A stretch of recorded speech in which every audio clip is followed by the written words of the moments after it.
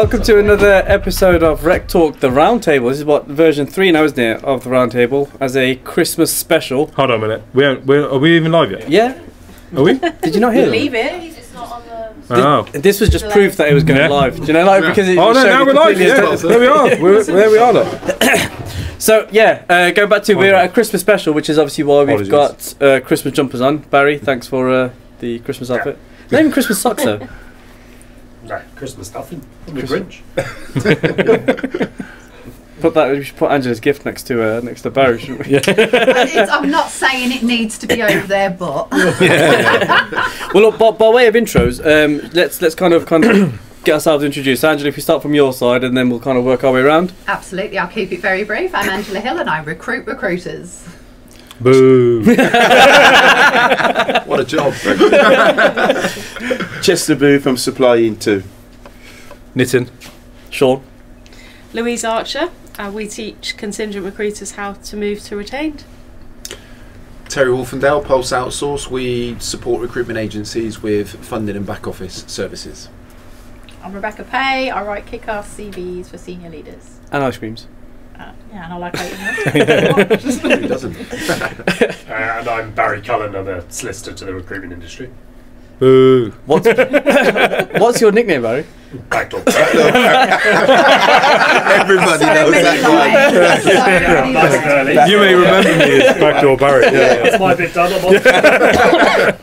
Well, look, we wanted to kind of, as it's towards the back end of the year, kind of cap off what the market has been like over the last year, kind of across different areas within recruitment, but then also kind of look at what we think is going to happen moving forward into the new year. So I think, Chester, if we start with you, I mean, look, the recruitment supply chain is going crazy at the minute, isn't it, with the volume of suppliers going into the recruitment world, specifically within the tech market as well now, right? Absolutely. So we've seen an exponential growth with our clients who are seeking new tech stack. So that's CRM, ATS. But one of the drivers that we're seeing more that's required is automation and AI. We're seeing that companies are not just buying tech to do recruitment, they want it more automated, as in my day, which was paper and scripts, automate, and then they're supporting that with some AI. So I want to talk a little bit about that later on. So yeah, if I had enough tech suppliers out there for CRMs or ATS, come to me, please. I could do with some more. So that's what I'm seeing in the market. Why do we think that is then? I mean, obviously, Terry, you're supplying into the recruitment world, and Barry, so are you. But why do we think there's been such an increase in people wanting to supply into the recruitment world? It's a massive market, first and foremost. Yeah, 48 billion pounds. Yeah, that's a lot. So cash, basically. Massive market, lots of opportunity. It's a market it's an industry that's always kind of changing, always kind of moving with the times. I think automation, AI, the kind of embracing of that encapsulates that sort of move, and what makes it quite a progressive, quite an exciting industry to be a part of. So I think it will always kind of attract suppliers, attract investment, attract growth. Barry, what about your industry then? Like automation and AI, is that something that you think can be embraced within the law, like the legal sector? Services specifically, yeah, definitely. We call it a first draft generator, so you wouldn't want to rely on it, because it's not that level of quality. And we've seen quite a few cases coming in already where recruiters have been using some sort of AI system, ChatGPT or whatever, to draft their terms of business. Yeah. Which is glorious for me as a litigator, because it means it always goes wrong. We get loads of work out of it. But yeah, it's funny. You see, because it doesn't quite grasp. It doesn't have general intelligence, right? It's language modelling, so it doesn't know whether what it's done is good or not. From a logical human sense, and we've seen like bits of German law, English law, and French law all in one set of terms of business. Recruiters just go, "Oh, that must be all right." That sounds good. Yeah. Let's roll. And as a result, we get work out of it. That's that's why recruitment is at 48 billion, because we just like dive in both feet first. See what happens. Fuck it. Yeah.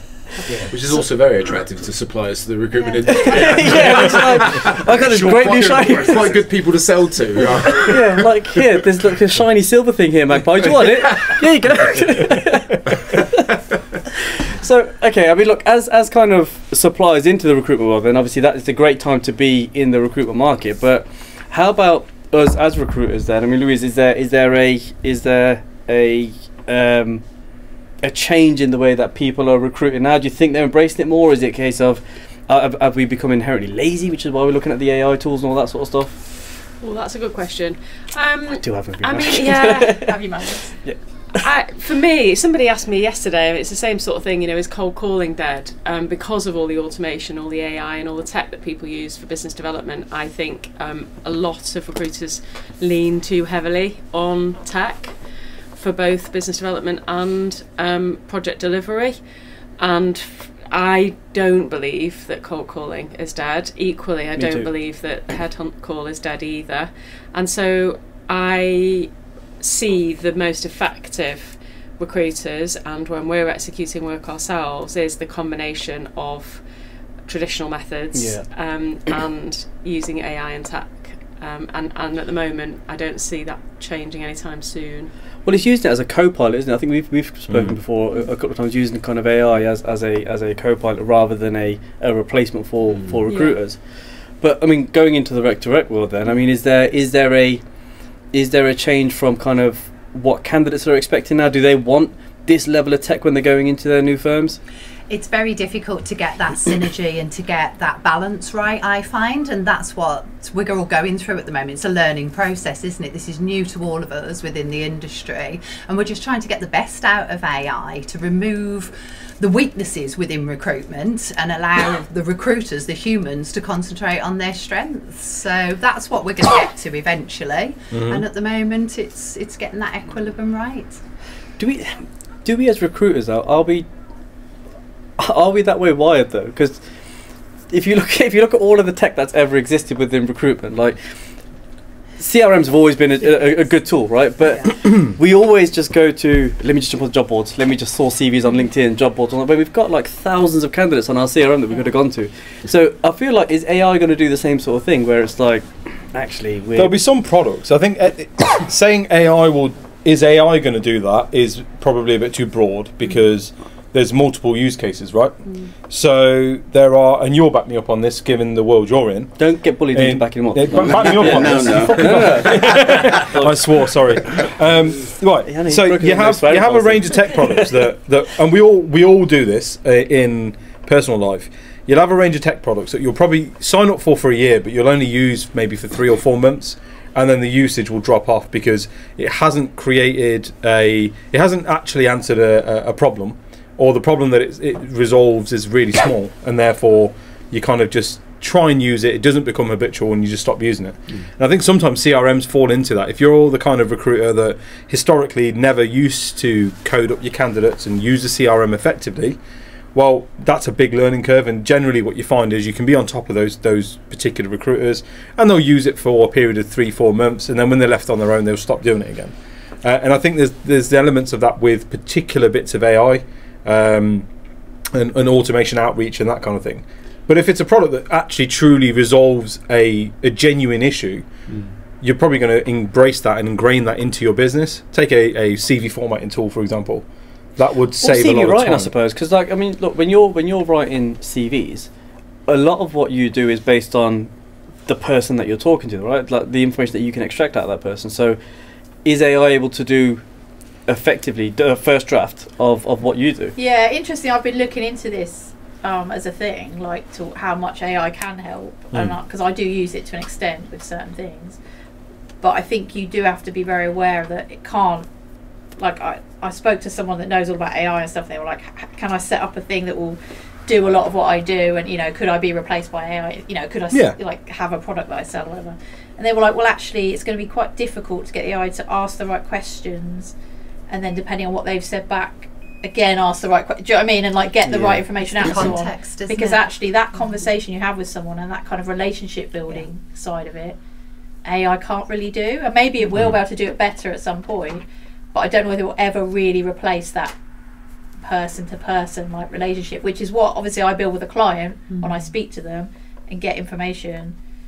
It's not just gathering information, is it? It's building that relationship so they trust you enough to tell you things, and actually they suddenly go, oh yeah, I remember I did this as well. And that's why I think cold calling won't ever finish, because I think, look, is it inherently harder to cold call? Absolutely, right? Less people answer the phone, less people put their number out there. I mean, landlines are all but dead now. You try and call a head office, they just don't exist anymore, so you have to find the mobile numbers.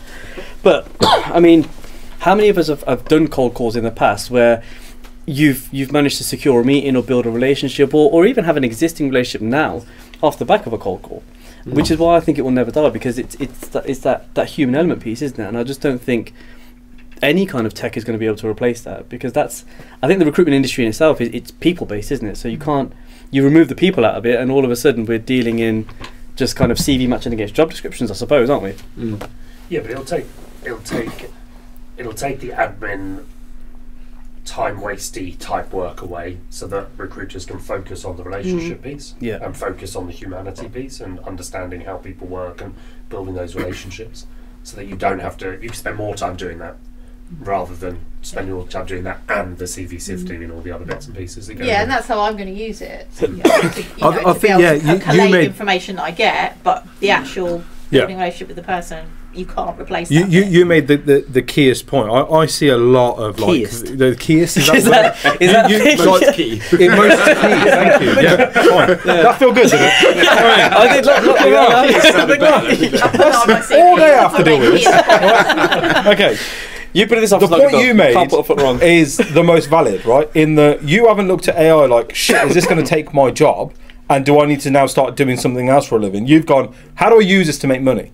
And that's where I think a lot of people are going wrong. Is it's not humans versus AI. That's not even that shouldn't be the conversation. But for some reason, that seems to be where the conversation goes drawn to all the time. Right? I think you're a fool if you don't learn about AI and start to try to use it. Amazon are investing a ton of money in prompts, in terms of training people up on how to prompt AI, because as you said, the problem is it will do a job that you ask it to do, and it won't know whether it's done a good or bad job, because it's not human, and it's only going to be as good as the prompts given to it.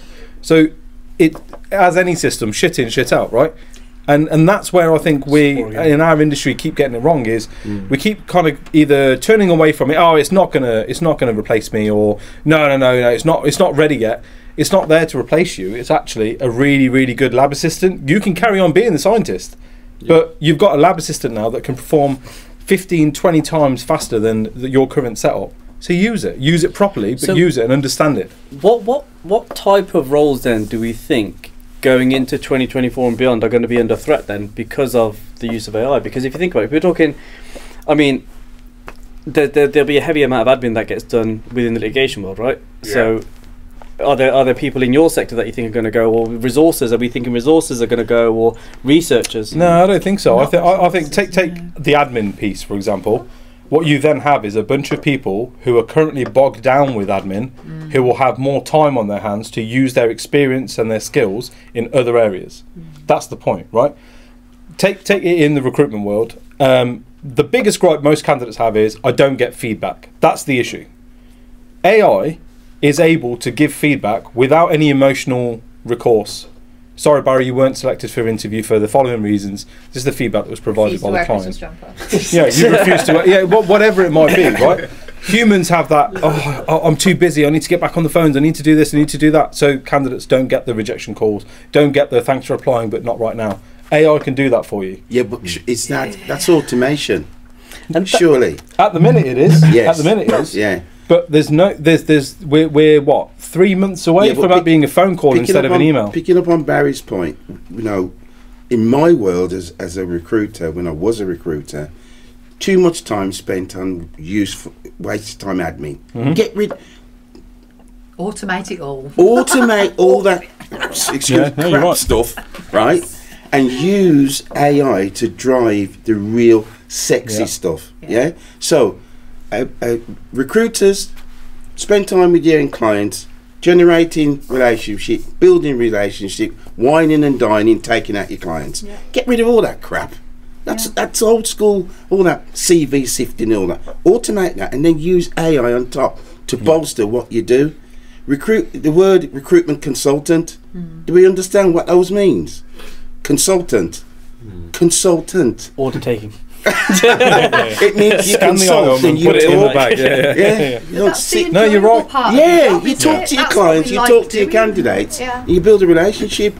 Get rid of all the paperwork bullshit and move on to building relationships. That's what it's all about. But I knew about Barry before Barry knew about Barry. Because I had an issue and they went, backdoor Barry. I went, what the bloody hell's this guy? And his name kept on cropping up. But your reputation has come from sorting out problems, but you've built relationships with other people. That's how I got to hear about you. So recruiters need to engage with automation, automate the crap stuff, and use it for the sexy stuff. Sorry, just on the backdoor Barry, just reminded me. Please stop calling me that. I don't mind that at all. I met a fella yesterday who I'd met 6 months before, right? And he found out my nickname the first time he met me. And then 6 months later, he went, "Oh, you deal with backdoor hire disputes. That's why you're called that." I was like, Jesus. What have you been thinking for the last 6 months? Don't even answer that. No. Right. So outside of AI and automation, though, what are the trends do we see happening kind of in the next year, 2 years, 3 years? Well, Terry, you're kind of speaking to recruitment business owners or kind of startups, ain't you? Pretty much all the time. Yeah, and definitely I'd say certainly the second half of this year, probably from about September onwards, seen a real uptick in the number of startup ventures. Basically, people feeling brave enough now to, and I think, in all honesty, with the autumn budget the other day and kind of some of the announcements from that are probably just going to boost that optimism a little bit. So I do think as we go into next year, I'm expecting the sort of first 6-9 months of next year to be really busy on that. Do you think the growth element of startups will continue? Yeah. Okay. I can support that as well, because what I get engaged in is recruiters coming to me and saying, look, Chester, we're looking to set up a business, but we don't know where to start. So they're doing it as a side hustle to start with. And then they move into when they've got their bonus in and all that commission stuff. But they do. Really? And then they start their own companies, and that's how it all starts. Yeah, absolutely. Builds a bit of confidence as well. Exactly. They can test it a little bit and build a bit of confidence with it. Prove the concept, and then they move into doing their own thing. Yeah. I thought we established recruiters jump into things both feet first. Like, who are these thoughtful, sensible people? Like, what is that? These side hustle. What is that? No. Lou, have you seen an uptick in inbound inquiries then for people wanting to move to retained? Yeah, I thought you massive. would have, We just have not stopped, even though like the economy has been tough. You know, the earlier part of this year, we haven't stopped. It's been busier than ever, and it's getting busier and busier. And these are people who, basically, what I hear all day, every day, is I am so fed up of the contingent model. I think people can only take so much of it. Like when you first start, because I know that's what I did for years and years and years and years. And when you first start, it's like, oh, this is cool. Yeah. Like I can send some stuff out, and then boom, there's a lot of money, and that's exciting. And then over the years, year after year after year, you start to get a bit, oh my God, why is that client not come back to me? Why have they changed their mind? Why have they not done what they said they were going to do? And then you start to get a little bit jaded by it, and that's what happened to me, and I think that happens to a lot of people. So we just have an overwhelming number of people coming to us saying, teach us how to move to retained. I wish you'd stop doing it though, because retained doesn't result in a dispute. There's not enough falling out bun fights. That's an interesting touch point though, because like you and I, we've not really done a huge amount in the retained world. A lot of our work has always been contingent, but we know of, and I won't go into detail about who, but we know of a business that sold 3 retainers to different parts of the same business, didn't fill any of those retainers, and then when there was a placement that was being made, they were like, well, hang on, we've got 3 lots of retainers here in a different department, like we're not paying that fee. So in that scenario, there was exceptions that needed to be made, where they were like, okay, well, that fee is going to contribute towards this retainer, and it all got really messy. So I guess from your point of view, it's like, well, you're selling a retainer. No, it's retained on this particular engagement, but does that, like, is there sort of legal disputes on that? Yeah, but I bet you that's a circumstance where they haven't built a proper retained model. yeah. They're contingent recruiters who've gone, hey, retain us on this and we'll do this. But not with the terms and the model and the commercials all working together. Exactly. Because I think you'll make this point, but on retained, you're not paying to hire someone, you're paying for someone to go out and search for someone. To execute the project, the execution of the search is the job. The problem there is the misunderstanding between what a retainer is, and most contingent recruiters think that it's just taking money up front, and it isn't, and Barry's absolutely right. It's a combination of the process that you execute, the terms that you're working to, the agreement that you have with the client, and what you then ultimately go and do, and the results that you deliver. There's a lot of misconceptions. It's take money up front and then commit to fill, and that's just disaster. Yeah. So just disaster. So for those then that don't kind of know about the retain model, then so what's the benefit for the client, and how do they pitch that to the client in a way that's not give me the money up front before I start recruiting? Or am I giving away too much of your course at this point? It wasn't me this time. It wasn't me this time. No. Well, there's a great episode that we did on RecTalk. You can go back and watch it. No, I want to answer it. I just want to make sure that it's the question that I've understood the question that you've asked. Why would a client buy it? That's what you're asking me, basically. Well, the answer is that if they're having a good time with a contingent model, then they shouldn't. So if the methods that they're using right now are working for them, if they're getting what they want when they want it, and it's an enjoyable process, I say carry on doing what you're doing, because it's fucking difficult. Sorry. We're money in it. You did it first. I know, right? Yeah. My concern, we literally just come out of a ban from Google because of the swearing. So I'm really trying to actively roll it in now. Like, it's fine, don't worry about it. I'm so sorry. Thanks, Louise. You're going to get kicked off I'm Google so again now. No, it's fine. It's fine. No, good. No, but you're right. You're absolutely right. Again. Apologies. Please Google. Don't ban anyone. Yeah, not many people are getting the results that they want when they want it, and they're not necessarily having a good time doing it, and that provokes the diagnostic, which is what's going wrong. What is it? Quality? Is it quantity? Is it effort from recruiters? Is it candidates declining offers? What actually is the problem? Yeah. And diagnosing whether a retained solution is the right solution to apply, and whether a different solution is necessary. And if it is, because whatever they're using at the moment, isn't working, then what is the right solution to put in place that's going to solve that problem? Because usually the things that are going wrong are, maybe it's a difficult or awkward position, maybe it's in an awkward location, maybe it's a niche skill set. And when you're working on a contingent basis, everybody knows you have to grade you have to work closest to the fee, right? Yeah. You have to work on the positions that are most likely to yield revenue, which means the harder ones go to the bottom of the list, and everyone starts to kind of move away from them. So sometimes that's just a problem in itself. Sometimes it's because it's contingent and no one can spend the time on it. No one's actually headhunting it properly because it's too risky, right? It's difficult to fill, and the client might just go, oh, actually, sorry, decided to do this. You can't spend a load of time on a position like that. So a lot of the time you can put in place a process that will solve the problem that the client is facing. One of the biggest misconceptions is that when you take that financial commitment, that you have to then commit to fill it. And this is one of the misconceptions of recruiters. And actually, you can't, because you can't guarantee that you're going to find that perfect candidate, because you can't guarantee that person exists, right? And even if they do exist, you can't guarantee they're going to want to come and work for your client for the amount of money your client's going to want to pay. What you're selling is the time. Right, you're not just the time; it's the process that you put in place. And kind of the things that you are currently already doing for free, for nothing. You can, on a retained basis, you can put your client in the position at the end of a project where they are making their decision from all the options that are available to them in the market at this time, which you can't do on a contingent basis. Fair. And do the clients really understand it? Well, that's where you have to be able to explain it. But that's where you have the three retainers being sold. Not getting filled. But in a world, in a very competitive market. So take Rec to Rec, for example. How hard or easy would it be for you to move to a retained model tomorrow? So I've taken two. One I delivered on, one I didn't. It keeps me awake at night. Literally, no, it does. It's on my mind with every phone call that I take. Because, in my mind, I failed. And that's, not what I set out to do. I set out to give them end result. But I think the client appreciates the fact that, as you mentioned, they've paid for the project, they've paid for the process, they've paid for the time.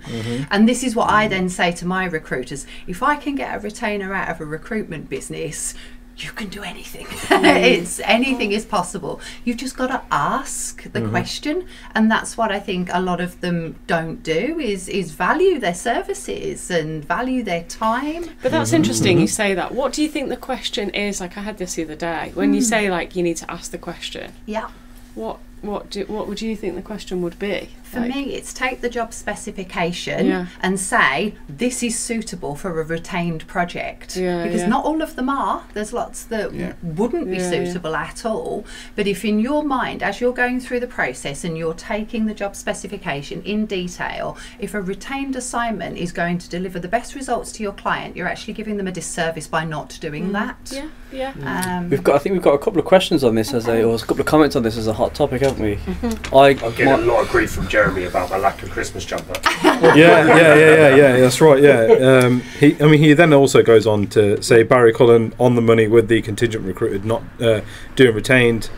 Off the mark, not wearing a Christmas jumper. What's Alex Dick saying? Alex says he's about automation, so he's basically saying if you automated it, you could have a load of jobs on at once, which is the point about efficiency, right? In that you get rid of the shipment of work. Oh my God. Just take over. I can't do it. I can't not swear. No, that's a really fair point. Question for you, Rebecca. In terms of what you do into like selling CVs, do you take money up front or any part like payment up front? 100% up front, yeah. Right. And I think that's the point, isn't it? And I'm glad you touched on that, because I think all business models are kind of going to that. You got to pay me for my time first, because again, in kind of litigation and solicitors and lawyers, they will always take money up front as well, won't they? Terry, in your world, if I want to invoice finance or factor, excuse the kind of obviously the differences, but if I want to get paid on an invoice that I've fired out, am I going to get 90% of it, 50% of it, 60% of it? Usually not, but certainly in recruitment, 90% plus, straight away. Okay, on a perm invoice. Perm invoice usually a little bit less, 60-70%.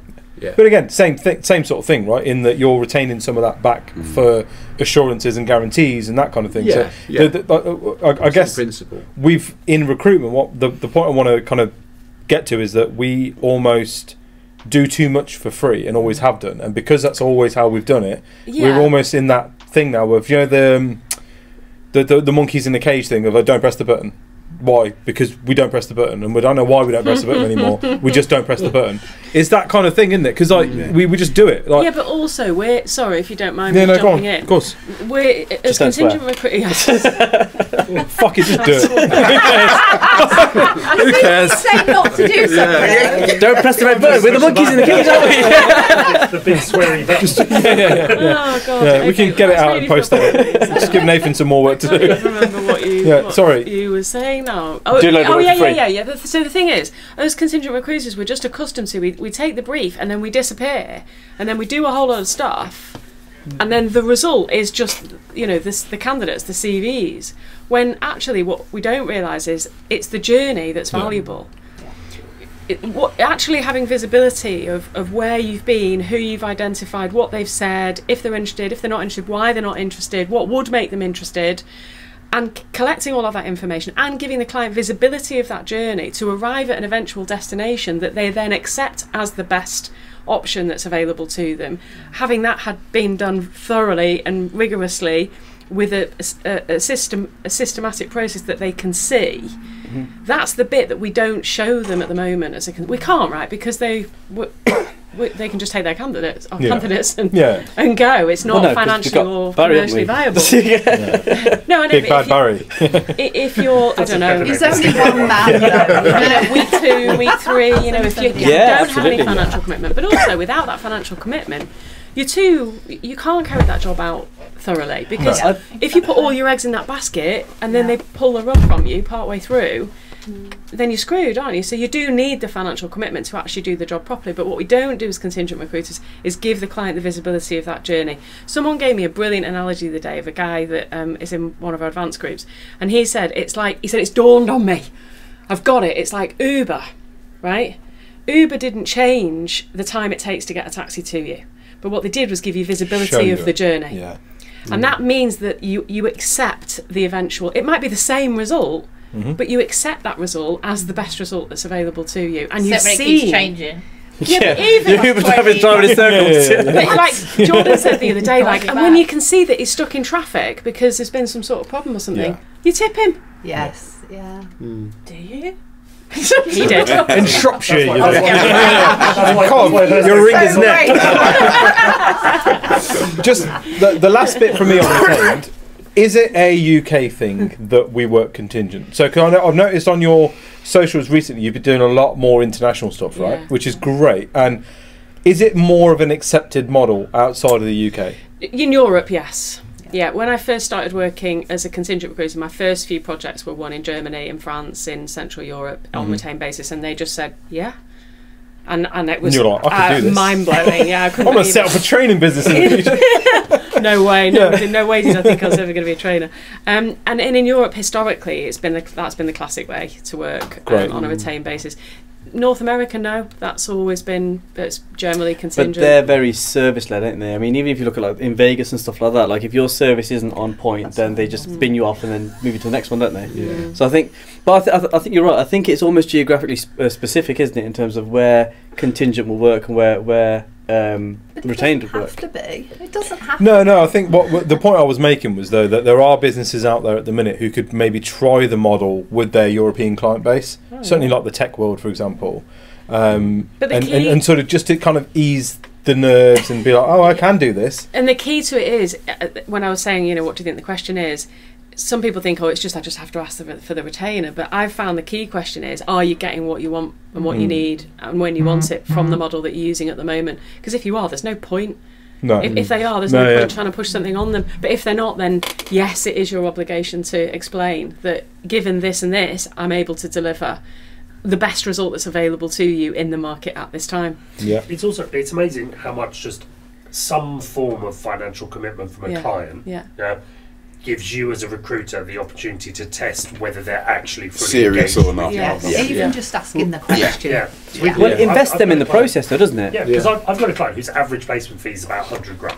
Right, so that's average placement fee, and he gets retained, but he only charges £1,000 as his retained fee, and he's effectively wants to remain a contingent recruiter, but he just does that £1,000 because he knows that that's consultation not a tie fee, isn't it? That's not a tie kicker. That's somebody that's going to pay. That's going to pay me a bit of money. That shows they're much more likely to actually engage with me, feedback on CVs, do proper interview processes. So is it multifaceted then? Is it a case that it's not just about showing the journey? Is it about removing the tie kickers? I mean, you've had a few phone calls, haven't you, in terms of just absolute tie kickers and time wasters, haven't you? Yeah, I mean that's why I charge for calls, because even that like kind of discovery call thing that people call it, like I just don't do those for free now, because I was doing them and then giving people loads of feedback on the CV and whatever, and then they disappear off, and that's it. You never hear from them because actually they didn't want to see me and were just being creepy and weird, or they did. Maybe they did, but they just wanted free advice, basically. Yeah, Can I pick just your brain? took the snippets of what you've said and were like, that's enough for me. I can. Whereas now, because I charge that like initial half-hour call, get to know the client, and if there's someone that wants to pay and go ahead, then we don't even need to chat for the full half hour. It'd be like, yeah, cool, just sort this out, all right. And then I take that off their bill. That charge, and then if they might be someone that actually I can't really afford to pay you to do it all, but tell me what I should be doing, and then that gives them loads of advice and information for them to go off and sort out their CV themselves. So everyone feels like they're winning from it, and I don't feel like I'm using up all this time and throwing it away. Touch back on the automation thing then. Does that kind of remove an element of tie kickers, or does that would that force people to start going back into the contingent model, or would it edge people more over to kind of retained or kind of payment up front type model? Because arguably you could use AI to get rid of those tie kickers, couldn't you? And you could use that as a way of kind of filtering out the shit bunch of stuff that Nick was talking about. I didn't say it. But recruitment is a funnel, isn't it? Let's be honest. At the top of the funnel, we need AI to do as much of that as possible for us, and let us concentrate. So the money is that bit there, realistically. So, is there not like a point, like salary point at which retain. I would imagine certainly in sort of banking and financial services world, when you're after kind of C-level positions, big salaries, important roles, that would generally be on a retained basis. That's a great question. Yeah. Historically, yes, it has always been reserved for executive and senior positions. However, what we've found in the past few years is that there are lots of very niche skill sets that crop up now. There are lots of people and firms and operations in awkward locations in the world where we've never inhabited before. Never mind set up commerce or industry or big mega projects that are difficult, and they're really difficult. And the financial commitment allows you to put in place a process that can solve a problem that the contingent model can't.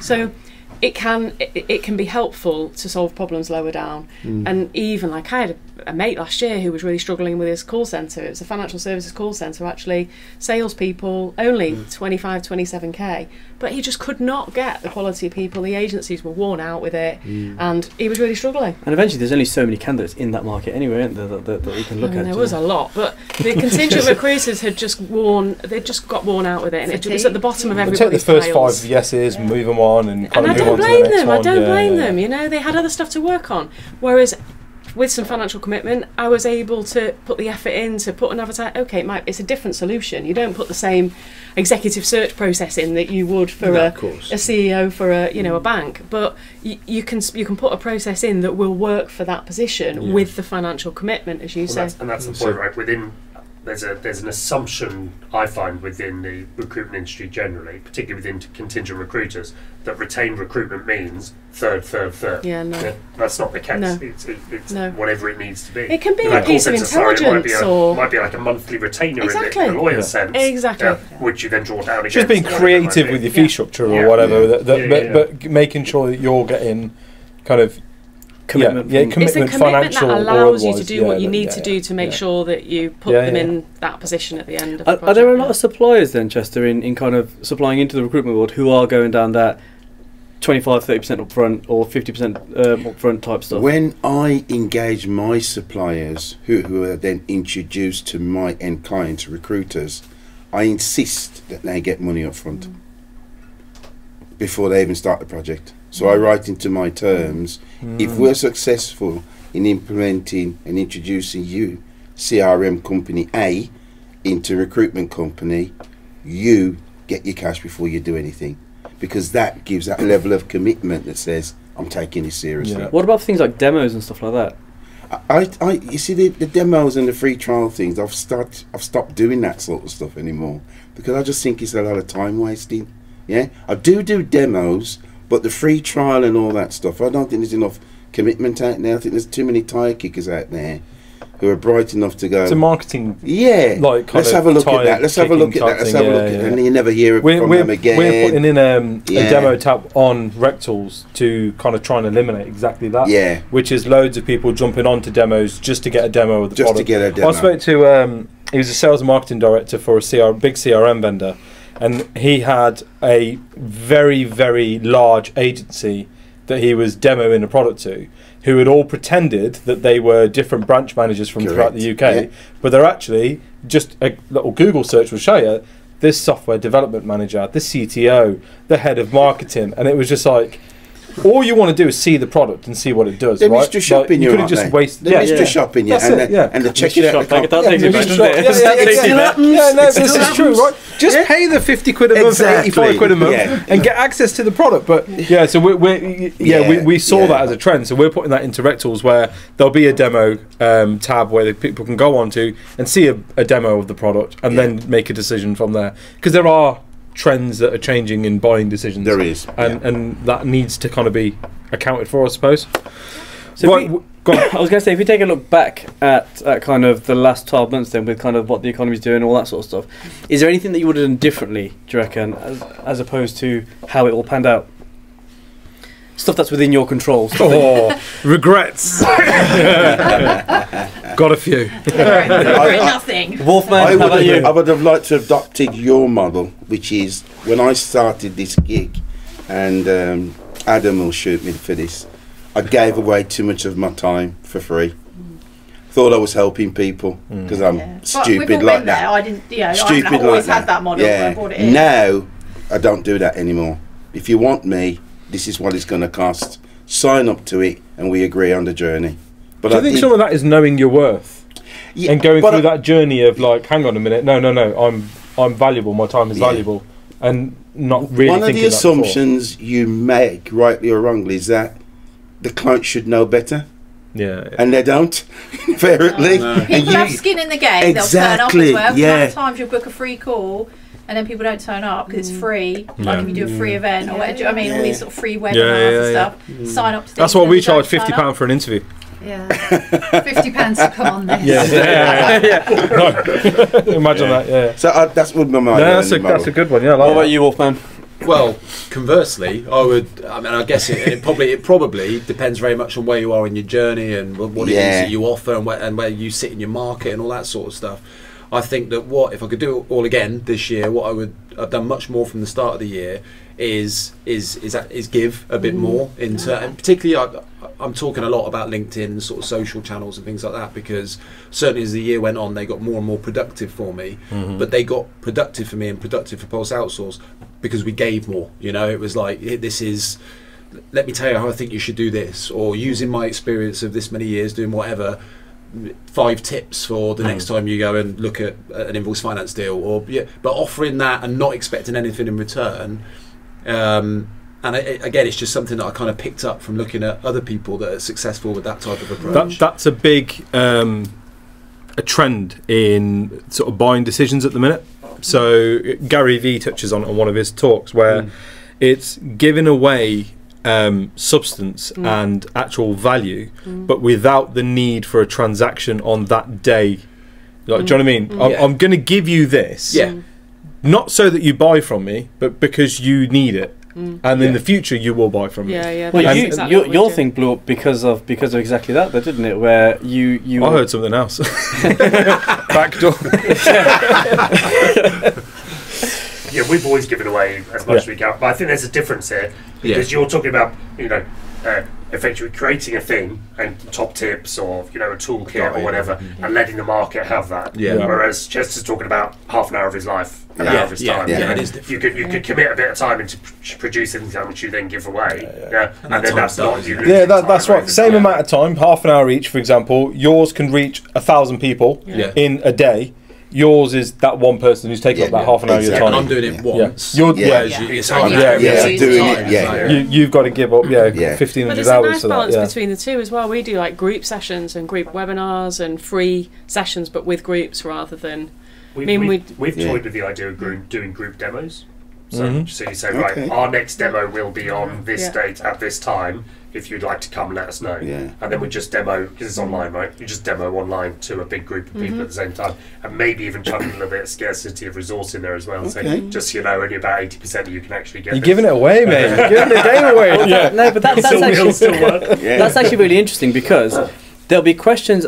Thinking of it as a kind of potential buyer, you might come up with a question that I didn't even think of, and it's like, fucking, I didn't even think of that. It's really nice. It works really well. Yeah, that could work really well. What about you, Angela? Biggest regret this year? Biggest regret this year, not keeping the momentum going through the summer. Things started to go very quiet this year, I think, after sort of March, April-ish. And I just wish I'd just ploughed through it like a steam train and just kept going, kept talking to people. Even those that were having a wobble and were talking about letting people go instead of hiring. I wish I'd spent more time with them because now they are hiring again. And I'm on a little bit of a back foot trying to catch up. And my year is going to end on a high, but I'm a lot busier than I actually needed to be if I'd have just stayed on that even keel. And I think that's another thing that recruiters need to do is just always stay nice and steady. Get rid of this highs and lows. Better off at 80% consistently through the year than these. 100%. But it shows I'm still a recruiter, doesn't it? Nobody wants to sit on a train. Everyone loves a roller coaster. It's like your approaches to drinking.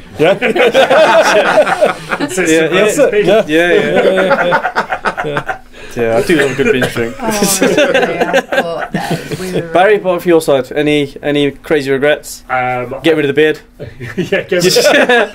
Especially during winter time. Wear a Christmas jumper to the restaurant. Have you updated your LinkedIn profile yet or not? Your profile picture? What, my profile photo from about 20 years ago? No, back when I didn't have any. Do you know how many people said to us, were like, fucking hell, I didn't realise that's what Barry looked like.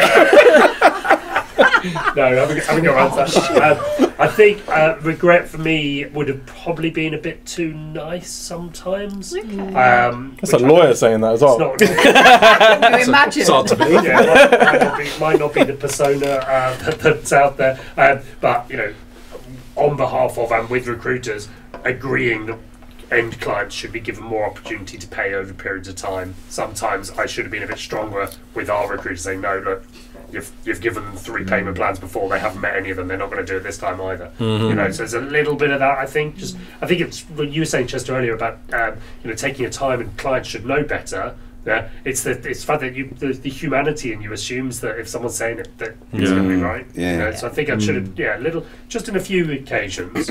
And then the other thing is just hire faster for us, you know, just to grow the firm quicker. Because you know, lawyers, right? We love an economic downturn because disputes and fights and insolvencies, all of that sort of great stuff. Yeah, that's the time Yeah, Terry's like,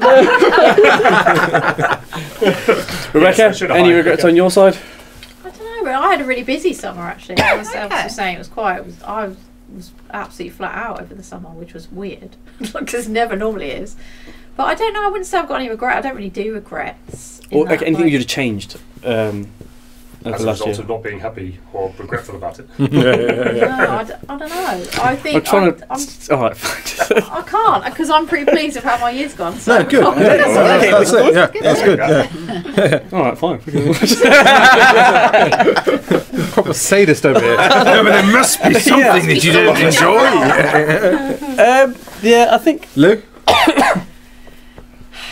Apart from divorcing my husband sooner. Whoa, okay. Back on the market. Yeah. Literally, apart from that, I can't think of anything else. Well, it's funny because the next half an hour, once we go off live, is blind date. So this is Recruiters go dating. It's been a really good year. Cue loads of creepy comments now. This is the surprise guest. Oh my god. yeah, let's hear your side. Oh no, it's been a really good year. I mean, I think, like I was saying before, people are really keen to just get away from. Barry sees it all the time too, and I get away from the contingent model, and so we're helping more people than ever, and we love it. Really like it. So it's good, all good. Don't know what I'd do differently next year. Maybe like geographically for us, as you said, going more. There's a lot out there, and the world is big, and there's a lot of work out there, and the more that we make kind of find first clients in new locations, the more we find there's even more. So it's like North a Pandora's America, box, isn't it? You kind of open it. Australia, yeah. Even Europe's like starting to open up. So I'm starting to think like translations and you know. AI can help you with that. Yeah. Leverage it. Yeah. Yeah. So it's exciting. What about you, Sean? Any regrets, or what would I change? I think I would probably be more decisive. I think that there was a lot of times where we kind of just sat on things where we kind of just and ahed about it a bit too long. Whereas I think if we'd have kind of pulled the trigger on certain things quicker, I think that probably would have made a difference in some of the things that we were doing. Was that down to sentiment in the market and a feeling of uncertainty? Yeah, I think there were some kind of personnel decisions that we probably should have made a lot quicker, and that was exactly that. It was the humanitarian element of kind of like, but you know what, they're nice. We just maybe we can pull them through and all that sort of stuff. And actually, from a business point of view, it just wasn't the right thing. But then even kind of some of the business decisions that we made, I think there was a few times where I'd be really kind of reluctant to pull a trigger on something, or there'd been times where sort of me and you had been debating about like, should we do this, should we do that? And you kind of get to a point, it's just like, yeah, we just haven't moved on it.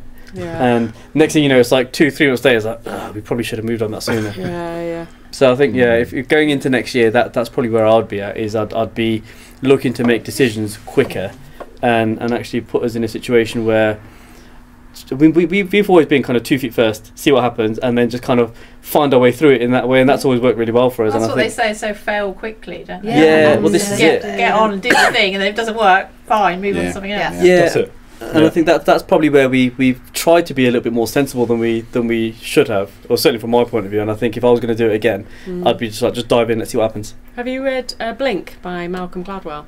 No. Brilliant book for that. Yeah. Brilliant. Really good. Has it got pictures? It's a pop-up. Every page it makes you blink. Bullshit. It's good. I'll say in a nutshell, so you don't have to read it. It's basically that. I can't read. Just for the Some people like reading, some people don't. I'm an audio book. There you go. I won't spoil it then. I won't spoil it. It's a fantastic book. It is really. It massively helped me with decision making. And everybody else that, I mean, it's not that you're not a good decision maker. It's just that you're doubting yourself whether, especially having made some rash decisions, which I had too. I'm a feet first person too, same as you, and it's getting that balance right, isn't it? And that book is spot on for that. Well, this is it though. If you think about when we started Mark Sharma Group, it was literally like the decision was taken from us. It was like we were going to get canned by, but not because we did anything wrong, right? Something happened. Yeah. We swore too much. Yeah. No, but our plan was to set up in April 2020, right? We said worst time, COVID and all that sort of stuff. We had to set up in April 2020. Stupid idea. But we were supposed to set up in April 2020. That's kind of the day we had earmarked, and we ended up setting up in June 2017. Because when we worked somewhere else, there was some infrastructure changes and all that sort of stuff, and we were like, "Shit, we're going to fucking go soon." So we were just like, "All right, let's just do it. Let's just set up." And before you know, we registered, we started to put logos together, all that sort of stuff. I love the fact that you've just tried to tell us we're kind of jumping feet first kind of people, but your plan was to start up 3 years later. No. You talk about kicking a can down the road. I mean, that's 3 years about the furthest we could kick that can. No. Well, I didn't say we were. I didn't say we were decisive. I say we do our best work when we jump in 2 feet first. Okay. We try to be decisive because, you know, like society tells you should think about this, and like pressures of like other people. No, you sure you want to do this? Like, no, fuck that. Let's just dive in. Let's see what happens. Yeah, it's like jumping into a pool, isn't it? Yeah. How about you? What's your regrets? Mine's not really work related though. It's neither was mine. No, it's more kind of. I wish I'd have come to divorced your husband sooner. Time to announce it. No, I wish I'd have come to the mindset that I'm at now sooner in this year, which is kind of we got it wrong. The whole hamster wheel thing. You know, go to uni, then get a good job, then get married, then have kids, then buy a house, then get a car, then do this, and then like your life will be great, and then kind of sitting there and be like, this is stupid. This is so stupid. Like I stand outside my house and I look at it sometimes. I'm like, you're not worth 250 grand. Like, there's so much more I could do with 250 grand than to live in you. Yeah, like, you it's know, a big thing, isn't there? Yeah, like it's just stupid little things. Yeah, I got rid of my expensive car because I was like, you're not worth £400 a month. Like this is a stupid thing to do. Yeah. What? Wow, I get to drive around in a fancy car. So what? Some other guy can look at me and go, it's a nice car, mate. Like. And but that's a sense of realisation that comes with maturity, I would suggest. But it's kind of a lot more holistic than that, because I'm like for me, the whole thing was just stop and smell the flowers. Like, you know, I'm looking at my kids growing up, and they're growing up so fast, and they're developing like amazing personalities, and I'm like, oh yeah, no, Daddy's got to go to the office, and then I'll do this, and then we'll do that, and Daddy's got work to do, and I'm just like, no, fuck work, no. What Daddy's got to do is watch you two grow up. That's one thing I've done more. I'll make money the rest of my life. I'll spend money the rest of my life. You know, I've lived in debt and I've lived in like comfort, but I lived in both those scenarios, and it's sort of just kind of assessing all of that and being like, yeah, now I wish I'd have come to this point earlier in the year, because I could have had a great year with my kids and like you know, do you know what I mean? Like enjoying the things that are important to me rather than sort of I've got to, you know. At least you got to this point. Yeah, that's it. Yeah. Some people never do. I mean, this went Dr. Phil really quickly. I know, right? I know. Really that's what I was like, do I say it? But yeah. But the thing is, the more people I talk to about it, the more people who are in exactly the same boat. There's so many people that I'm speaking to that are like, no, yeah, you're right. I like we were lied to. Yeah, I came to that point 2 years in COVID. Yeah. Similar to your good self, I decided to exit a marriage of 30 odd years. Wow. It's happening! It's happening! As a pig in shit on my own, doing what I need to do, and it's not all about the big car, the big money, the big salary. No. It isn't. It's all a myth. but you're driven to that, aren't you? Well, I've just rented a house for myself because I'm There you go. separated from. Oh, there we go. Oh, this look what you got us all telling our stories, mate. Raise your hand. I've been with my wife since she was 16. We're good. No, right, okay. So I think we've got. How long have we got before the live ends? 5 minutes. You can talk a little bit. You can talk. It's fine. Right. Shall we do? Let's do something fun to close off. Christmas traditions. That'd be a good one. Yeah, let's answer some of the comments because there are no questions. There's just comments. Well, Mark said something about something. Yeah, no, it's just. I think Nina's having a midlife crisis. Fuck you, Mark. Lawyers feed on the pain of normal people. Yeah, that's what I said. They're just comments. There's no questions there. It's just people throwing shade. What's Julian Cook? Artificial. What's Julian Cook saying, Beebs? You put your head above the parapet. Julian Cook said artificial intelligence automation is great for repetitive non-fee generating tasks. Fee generation and relationship building requires actual human intelligence. ChatGPT wrote that comment for you. Yeah. Let's do Christmas traditions. Just to close off, got 5 minutes. Any Christmas traditions, business or personal? Fish and chips on Christmas Eve. Yeah, really? that's a good one. That one? Nice one. You don't want to cook on Christmas Eve, do you? Really? Isn't that when you start preparing all the dinner? You're not cooking it. Because you're having We've got 5 minutes. Don't debate. Don't debate it. Let it do it. No, that's nice. Okay. Yeah. Everyone else said that's nice. Grinch said no. What? You don't have a mini Christmas dinner? Yeah. Do you all do the Christmas Eve boxes with the kids? Mine love that. No. Yeah, with like the reindeer food and all that stuff. Yeah, we have a lush bath bomb to get them into the bath, basically. They're 23, so they need to Nah. Yeah, my wife does have the new pyjamas and the little hot chocolate thing and all that sort of stuff. It just tries to keep them on a nice, calm, even level to get them into bed so that they will sleep. It's not a tradition yet, but it's becoming a tradition. My kids now think that Santa and Rudolph want a glass of whiskey. Do they? Right. A glass of whiskey. Yeah, a glass of, or a couple of, a little bit for Rudolph as well. Santa's lactose intolerant in our house. Yeah, so it's whiskey or wine. Yeah, that's all he drinks. Yeah, a bit of whiskey and none of this like carrots for Rudolph stuff. No. We like just like a cake or a kebab or something like that. Yeah, whatever. Just If you put out your milk and mince pie for Santa, nope. I'll put a nice whiskey glass of red and a filet mignon out for him. You'll love that. We go to the Ambleside Light Festival every. It's like the third weekend of every November. So that's where that kicks off our Christmas. Nice. Santa comes and turns all the lights on, big firework display, and we started doing it like a few years back, and it's just every year we go, and it's just got bigger and bigger, like parade and all that sort of stuff. We love it. So Christmas has already started at our house. Yeah. I like to get each of my team an advent calendar, like beauty one for the girls, like sweets and stuff for the boys, or like men like beauty too. Fidget toys. I prefer to have sweets. Yeah. Fidget toys with those with ADHD. Yeah, fidget toys. Yeah, that's it for the ADHD. That is exactly it. That is it. You can get a fidget toy advent calendar. Yeah, I know you can. Yeah. My wife's getting one. Jordan's got one. Oh God, I need that. Yeah. Presumably, if you're minded to want one, you just open them all on the first day. That's what I said to her. I was like, what you don't understand is I'm not going to go in order. I'm fully just going to be like, that one sounds like it might be good. Have a look. All open before the 1st of December. My daughter does that. She'll just like, if we let her loose on the advent calendar, she'll just go nuts with it and she'll just eat the whole thing. Really? Yeah, I'm just like, you spoil it for yourself now. Once a year. When I was doing sweets, you get the chocolate ones and got a knife, just sliced it open, pulled the chocolate thing out, left the empty box up on With the pictures. just ate all the chocolate. That's intelligent, isn't it? It was a disappointing month after that, though, wasn't it? Swap it with a sibling. This is where, I should have opened somebody else's. Look what somebody did to yours. Can't believe yours is empty. You must have been really bad. Oh, Terry, what about yours? Christmas traditions? I wouldn't really call it a tradition, but it's the only time of the year that I drink stupid amounts of Baileys. Okay. I'd say that's from a tradition. Christmas Eve onwards. Do you know what I I discovered? drink Bailey's wrapping the presents on Christmas Eve. Yeah. But do you know what I Swinging discovered it out about the bottle. Bailey's? It goes great with coffee. Oh yeah. So over Christmas time, Bailey's and coffee. Yeah. Okay. There was one Very Christmas that was In done. replacement for milk, you mean, yeah? Yeah. Yeah. Or just I've Bailey's. chocolate. Just a little bit of coffee powder in the Baileys. And just, yeah. But when I went to Weymouth for one Christmas, and I had JD honey, and we were just drinking from like the 21st all the way through to like I think it was 27th or 28th, and I started putting JD honey in my coffee. With like and that was really nice. Yeah, it was good. It was really nice. I find Bailey's a bit medicinal. Does anybody else? It's just a bit. Yeah.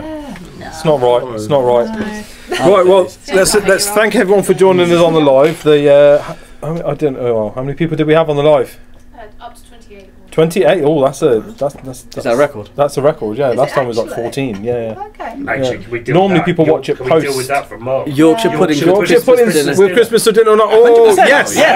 Never before, but now I will. Regardless of whether it's beef or turkey, Yorkshire's every time, right? Any excuse for a Yorkshire. And pigs in blankets. Yeah, 100%. Oh, come on. They're good in the air fryer. I think puddings are on Brussels sprouts as well, though. Yeah. Sprouts, Sprouts is the one time a year that I make everybody eat Parma ham. Parma ham or the bacon. You gotta have sprouts. It's gotta be. Parsnips lied to me. I always you might not remember this. Parsnip line on his plate like, you're good looking. So my mum cut them up once to look like chips. And I was like, my mind didn't go to why we got chips. Indians do that, don't they? They call it mogo chips or something like that. Yeah. Make them look like chips. Yeah, no, they cut them in like woman. I don't know what you're saying. Chunky. They look like chunky chips. Yeah, my mum used to do it as well. Oh, we're talking about you mash them. No, so mash them, throw them away, replace them with potato. Yeah. She made them look like chips. You can talk. It's fine. It's only LinkedIn. Banned. Yeah. Right, let's just wave bye to everybody and then we'll carry on the live. Well, not on the live. Off the live on the podcast. I'm waving at the TV. You're waving at yourself. Right, brilliant. Right, let's do a quick 10-minute break. Yeah. Get refreshments, wheeze, and all that out of the way, and then we'll do. We usually do like another half an hour. Yeah, just to like kind of shit chat, fun chat stuff. We're unlive now, aren't we? Yeah. So are we back to recording? Yeah. Ready? So we can be potty mouthed again. You can be super potty mouthed. Yeah. Go on. Showbiz. Love that. So I guess we've lost Louise. Well, she had to get going, and this went on longer than the 10-minute break went on longer than we thought it was going to. It's Rebecca's fault. She just doesn't stop. Right, yeah, okay. Prosecco and ginger beer. Yeah. What's Prosecco and ginger beer like? It's alright. Is it worse? Vodka Iron Brew. Did you try that? You got to try it. Vodka Iron Brew is really good. I've had vodka Lucas in before. That was weird. Gives vodka you a little lift and a little hit at the same time. Okay. Yeah. Really speaks to your Scottish side. Experience here. There used to be some kind of alco pop that was a bit like that. Wild brew, that was it. Wild Brew? Yeah. I vaguely remember drinking that in the park at like 14 years old. Rebecca's like, I probably bought it. No, I used to drink hooch in the park. Hooch. I remember when they brought that back. 2020. Oh yeah. We used to drink something we called gin cocktails. Which is where you bought. Was this a boarding school, Barry? Boarding school Barry, that's what they call it. Four pack of lager, half bottle of gin. Yeah. You Jeez. drink half a can of lager, top it up with gin. Jeez. Wow. That was our gin cocktail. Nice. Yeah. And then the second can was to get rid of the taste. Wow. What about you? Come on, you must have some drinking stories from back in the day. No one's going to watch this bit, don't worry about it. Yeah, I never used to drink until I was 25. Really? Yeah. That's good. So Used to go clubbing, night clubbing, all that, and then I found drink at 25. And it's been downhill since then. Yeah. So Olympic height fall before then. You know someone enjoys it when they downhill. So unfortunately, I'm romantic almost. Yeah, I don't go out. Well, I do go out now, but I'm a whiskey and a brandy and a gin man. I like it. I love Student nights used to be a pound a pint, a pound a shot. So we used to get a pint and then buy 2 shots of vodka. Yeah. We had drink all you can nights, so it'd be like £8 for women and £10 for lads. And you go, you go to the bar. And first time I went to the bar. I went, "Can I have a quadruple vodka and coke, please?" And they went, "Oh, we can't. We can only do singles." I was like, I'll have Can I 4 have sinks. vodka and coke and 3 shots of vodka, please? They're like, yeah, that's fine. Pouring it. Cheers. Those nights are mad when you think about it, because we used to have one like that as well. Yeah. It was a £5 for girls and a £10 for boys. Yeah. You think they never, you obviously couldn't Can do get away that with that now. nowadays. Yeah. But I used to The be, Golden Cross in Cobbley used to do it. Like Christmas Eve as well. We used to go every Christmas Eve. when I used to be in Napa, they used to have this. There was this club called Yeah. Coyotes. There was a bar called Coyotes, and it's based off like, you know, the Coyote Ugly movie. yeah. So it's based off that. And if you got there before 8 o'clock, you paid you paid a fiver. It was £50 back then, so you paid a fiver, and it was bottomless cocktails until 12 o'clock. Wow. People So would die, surely. I'm sure some people did to do that. yeah, probably. But you just go through the cocktail list. I did nearly die many nights out on this like, £5 a week of drink. The Collie used to do that, didn't it? 50p a drink on a Yeah. Collie used to do that. So bad. It's gone the other way now, isn't it? It's too expensive for people to go out and drink. absolutely, So yeah. a lot of people Loads aren't. of pubs are Go shutting to- down, aren't they? I used to run the pub crawls at uni. So go around all the bars. Your uni days sound like fun to I used to me. run them. I'd make posters and flyers. Bar crawl Barry. Bar crawl, We go to all the bars. We go to all the bars and go, right, we can bring 100 people here. We bring 100 people here. We're going to be here for 45 minutes. You know, what deals can you put on for us? Yeah, fair, so. And then they say, well, how do we know who's on the pub crawl? Is it going to be vouchers? We make it You'll t-shirts. know. We get t-shirts printed up, and you'd have to buy the t-shirt to go on the pub crawl. I love that. Yeah? Yeah. And so you get the money for the selling of the t-shirts. So And that's then the all retainer, and the bars, isn't it? Yeah, and the bars give you all the deals out. So Absolute entrepreneur. it cost you nothing apart from the Nice. price of a few t-shirts. Well, whilst we've kind of hit that subject, then let's talk about unique marketing then, because that's obviously a unique marketing point. Segue. We've done this before. He does. I'll have you know, with 36 episodes in, I've mastered the art. So let's talk unique marketing. So I mean, I know of a specific really funny marketing point. I'm not going to name the names, but somebody put a Black Friday deal out on candidates. Wow. Wow. How did that make the candidate on what? feel? On the candidates, Right. they sent an email out on the candidates, like Black Friday deal. These candidates, and it was a reduction of rate. It wasn't a bog off then. So they used, No, it was like this but they candidate used a used to be particularly sensitive word in a scenario £15 where they an were hour selling people. is now £15 an hour. Yeah, actually, there's also that a didn't think particularly that through, sensitive did word with selling of people. Yeah. I Yeah, didn't think that through. Literally. yeah, did not at all, did he? I've got a good one from a recruiter many years ago who was recruiting into financial services. Yeah. Where obviously, you know, they got bribery policies and all Yeah. this sort of stuff. And sent a physical letter, which I quite like because that's different That's to different, calls yeah. and emails and whatever. But the letter said, take a chance on me. Yeah, that was like the British tagline Okay. with a lottery ticket in it. Nice. And Nice. of the 100 he sent out, 27 came back with a complaint saying, I can't believe how much paperwork you've just made me fill in because now I've got bribery reporting to do. Yeah. It's like, how much can you not know your market? Right. Yeah. Terry's like, I got one of those letters. I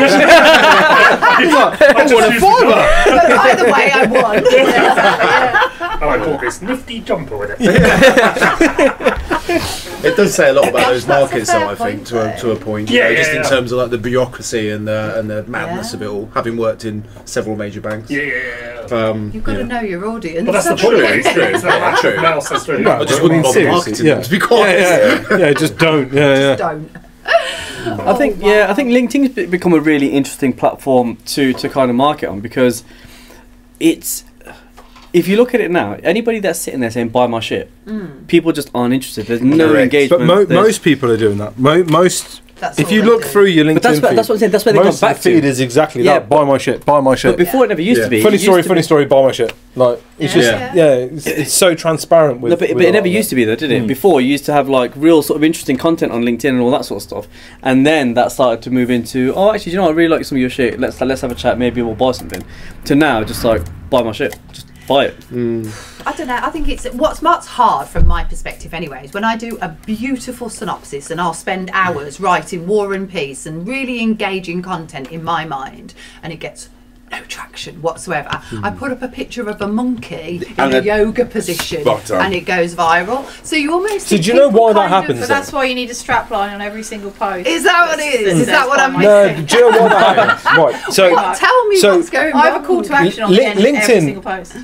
but your stuff goes like far because LinkedIn want to be a social network. Okay. They don't want to be a business network. They want to compete with the likes of Facebook. But it didn't start like that, did it? No, it didn't. But times change, people change, and like priorities change, right? Microsoft have invested in them. Microsoft do not own Meta or Facebook, Insta, and all the rest of it. Right. This is their closest thing to a social network they have. Okay. They have a range of the majority of their customer base are millennials and Gen X. Who are no longer using Facebook as much and are spending more time on LinkedIn. So they want it to be a social network. So because of that, they will actively push like social type posts. Right. So what you end up finding is those kind of recruiters who unknowingly will take a selfie and be like, oh, I've just come back from Morocco, but also I recruit for engineers. They go everywhere. Everyone sees that. Yeah. When you sit down and spend an hour putting together a really good, detailed document and it just doesn't go anywhere, it's because the algorithm isn't picking that up, because people aren't going to engage with that as much as they are going to with a picture of a dog or a holiday or a hobby or an interest that these people are doing. So you're saying because there are people out there who are using it like a social platform as opposed to a business platform, they're the ones... The answer is use it as a social platform. If you want to generate more inbound inquiries on LinkedIn, and if you want to generate more business on LinkedIn, start seeing it as a social network and not a business network. Oh, engage with it as a social network. How well known and then is that? it will come through. Not at all. Well, this is the problem, because I'm with you. I put up a post about what supplying to do. We all do it, how great we are, what we do, how we can save you time, money, and all that stuff. I put up a post of me and my dog. Yeah. And my impressions went through the roof. Mm-hmm. Yeah. Classic. But you and your dog are more important to people than what supply into do. And that's not in an offensive way, but because we all know the adage people buy from people, right? Okay. That you got to extend that out a bit more. It's people buy from people like them, and people buy from people they like, right? You've got to show them the person. I can go on to Google and find out about rec law, and I can find out about how you're the one to go to for recruitment legal disputes or CVs or invoice finance. And I can do that. I can do all of that. I don't need LinkedIn or a social post to tell me who you are and what you're selling me. What I do need LinkedIn to do, or what I do need my social platform to do, is tell me about you. Who are you? What do we have in common? When I speak to you on the phone, am I going to be like, I don't want to speak to this wanker? Or am I going to be like, he's like me. But this guy is like me. He understands me. There's a dichotomy and we're going to do because business. I've been. I am a wanker. What was that? What was that? I said, here's the thing: is I am a wanker though. So people. To be honest, most people are. I don't like posting personal stuff on LinkedIn. Which is fine. I find it. I just don't like doing it. I think a nice middle ground on that, on this bit about people want to see you, they want to hear you, is video. So what you see now is, and I don't do it yet, but I will be. But where you see people actually, it's their sales pitch. Yeah. But they're just talking to a camera like this, and that is a nice compromise between not having to just show everyone your personal life to gain some traction, but not just being a text post that is just all about you and what you sell. Somewhere in the middle of all that, it's just a bit where you might explain something about how you approach this particular aspect of what you do or whatever it might be, but people buy into that more because they buy into the personality. No, you're right. You're exactly right. I won't embarrass the person, because I know he's quite a kind of private person, but we had a guest on the podcast, and once we put the clips out of the podcast, I had loads of messages come through and be like, I didn't realise how funny this guy was. I didn't realise, like, this guy's like absolutely my sense of humour. Why did you pass those messages on to me when you got You petrified the shit out of me.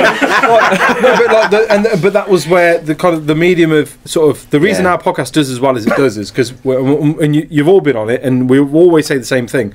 Don't plug your shit. We will plug your shit. Yeah, we will do. Right? What they want to see is who's behind that LinkedIn profile. Who are the people, and what have I got in common with these people? Yeah, that's always a podcast you want to listen to, though, because I listen to quite a few different podcasts, and they interview people or whatever, and you just want to hear about their lives and funny stories, and stuff they've been doing and stuff. And they'll probably mention their book or whatever. But if the whole thing is them talking about their book, it's like, it's the 80-20 thing, isn't it? Right? But you're right. There are people out there who don't want to take down that fourth wall and be like, here's a picture of my kids, here's a picture of my wife, here's my dog. And I get that. Whereas I'm like, but then me on a pole. but then you've got to kind of figure out what is it you want, because what LinkedIn absolutely isn't trying to be is an advertising board for you to plug your stuff. So if you don't want to play the game and don't want to tickle the algorithm in the manner that it wants to be played with, then accept the fact that you can spend 2 hours putting a post together, but guess what? Only 6 people will see it. And as long as those 6 people buy, that's all the right. key bit, right? Isn't it? Or would you rather Well, there is 100,000 views on a post or 3 deals? Yeah. 3 deals. You have to remember that. You hit the nail on the head there, haven't you? Because it comes down to, are you looking to grow your following just because you want to be a LinkedIn influencer of some sort, or are you looking to generate business? And if you have a post that goes out, I mean, I did a bullshit poll the other day. It was. Are they still a thing? Polls on LinkedIn? Yeah. I use them all the time. But it was a riddle basically. It was just like it was like something to do with Teresa's daughter. I can't remember what the ins and outs of it was, but it was like there was about 4 answers in there, and loads of people voted. By the way, everybody got it wrong, or for the most part, everybody got it wrong. Did you not put the right answer in the question? That was the trick. No, I think it was like 35% or something like that of people got it right, but there was like 200 people that voted. And I looked at everyone that had voted in there, and I was like, right, potential client, potential candidate, and I just went through every single one of them. I was like, that's a BD tool just there. Just for only me to if you actually do it. This is it. Right? Don't. They get the but this is it. So he was like, oh yeah, I've had all these people kind of respond and whatever, and I was like, email them, and put the subject title as Teresa is my daughter. Yeah, something like that. And so give the answer in the subject, and then be like, cheers for voting on my poll. Teresa's the daughter. I see you're in, I don't know, nuclear. Here's a nuclear project manager that I'm working with that might be of interest to you. Give them a product. Right? Because the key, the point is that whole piece around give people value or give people something without the need for a transaction at that point in time. But do something with that. It's creating digital assets and that sort of stuff. And you see a lot of people. So polls are a great tool. So where you are like yourself, like, I don't want to really tell anybody about kind of. I'm good at what I do. I don't need to sell my personality or my personal life to kind of prompt up what I do. We use polls. That's a great tool to let people into a little bit about who you are without having to take a selfie or take a picture of your dog or whatever. How can I help you? Like, what thing can I help you with? Do you want to join my free group? Do you want my free CV pack? Do you want this? Do you want that? Or an ice cream? Do you want to pay for help?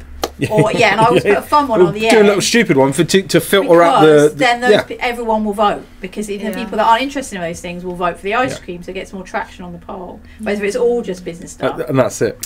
So do you think? And then you can DM all those people and be like, "Oh, here's your free stuff. How's it going?" Do you think novelty marketing works then? Do you know, like the seasonal marketing, the Halloween stuff, the Christmas stuff, and all the Black Friday stuff, all of those sort of things? Do you think that? I think the problem is death of Black Friday. Yeah, but none of them stand out because everyone's doing that.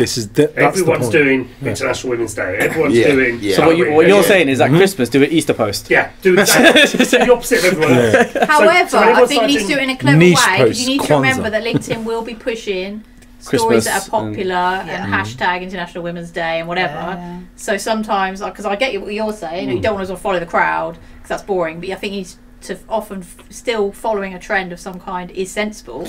Too right. But you've got to think about kind of the metrics, right? Like way too many marketing teams focus on the vanity metrics. And therefore, as kind of decision makers, we then look at the vanity metrics. Oh, it only got 3 likes or 6 views or what, but when I say to the content team all the time, it's not about the vanity metrics. Forget about the reposts and the likes. Open out the advanced, like the further analytics, and how many impressions has this had? How many people have seen this? That's what I care about. That's it. That's the important piece, because we all scroll through some sort of social media platform. Do we like everything we see? Not really. No. Have we seen it? Absolutely, we have. Right, and it's understanding how we interact and behave as consumers when we are in the consumer mindset. And then kind of relaying that into now I'm trying to sell my stuff. So if I was buying my stuff, how would I interact with it? So how would I buy it? Would you not say the impressions is the vanity metrics then versus the likes? Because with the likes, you've actually got something there to call to action, haven't you? And with the reposts and with the comments and stuff, there's potential deals there that I could go and get. Yeah, no, you're right. On an impression, if I get 1,000 impressions and 1 like, I can't do anything with those impressions because I don't know who they are. No, you're absolutely right. Reach though, you know you've had reach. You know, for an impression, someone potentially though. Pardon? No. You're absolutely right in terms of, but that's the different, and that's the kind of the salesperson mentality of, right. You know, I can't sell to those who I can't see, right. And you're right. However, the majority of those likes will be from people in your direct network who you either have already sold to, already pitched to, have already bought, possibly, or have rejected, but like you, right. The impressions piece, yes, you can't see them. But that's how you know to carry on doing it, and that's the bit. That's where the consistency, the consistency piece is where it falls off. So you'll spend 2 hours putting a post together, for example. You put it out there, nobody's seen it, or you're like, oh, I only got 2 likes. What a waste of time. Expand out the metrics. Hang on, 1,000 people saw this. Yeah. That 2 hours was probably worth it. You could probably trim that down to 20 minutes using AI, but that's a different conversation, right? And we won't go into that. If only there was something that would create content on a free-to-use site somewhere, like RecTools maybe. It's understanding your ideal client as well and how they behave. Because for me, my ideal client for like my high-end like one-to-one service are lurkers. They don't like and comment on posts very often. I think that's so they're normally in my network somewhere. When you said lurkers, I just had an image of someone hiding in a hedge. That's cool. That Homer Simpson meme of that. But you're bang on. Lurkers are often ignored. Those people aren't, for me, like going through the people that have liked my post isn't always that helpful. It can be, but it often isn't those, because they'll just come to me when they're ready and they'll be like, oh yeah, I've been watching your content for a couple of years. I really enjoy it. Now I need a CV. Yeah. And I get that all the time now. Right. I think long time lurker, first time commenter. You feel like you can't control that, so it's weird, but you can, because you can keep putting out good content. Consistency is the key though. For most of us, it's a point in time thing where they're going to need whatever it is you're selling. So by just consistently putting stuff out there, whether they like, whether they interact or not, if they're registering it, if they're absorbing it, consuming it, however you want to put it, I mean, I do it. You know, it gets logged somewhere where I'm like, right, I went in a year's time when I need whatever CV. Then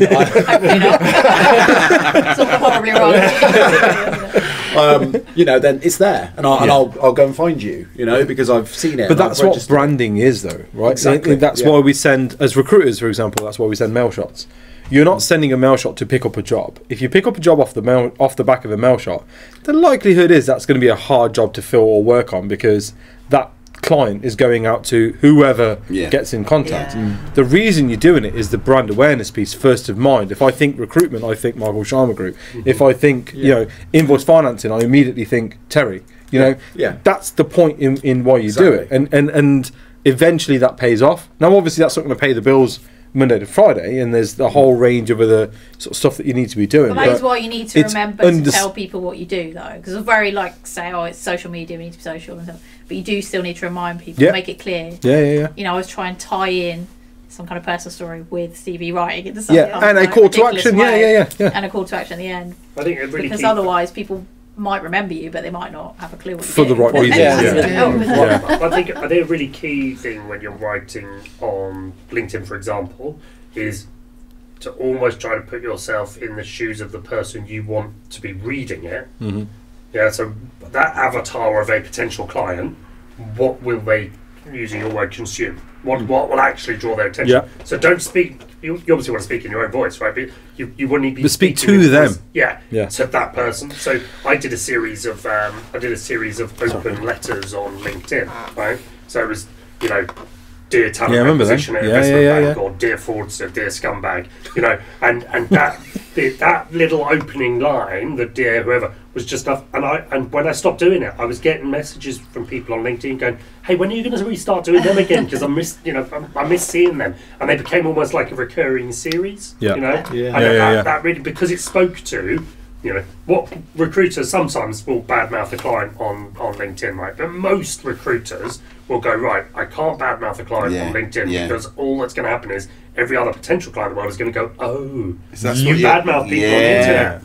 Right, I better not deal with you then. Whereas my job is to go after end clients on behalf of recruiters and give them a bloody kicking.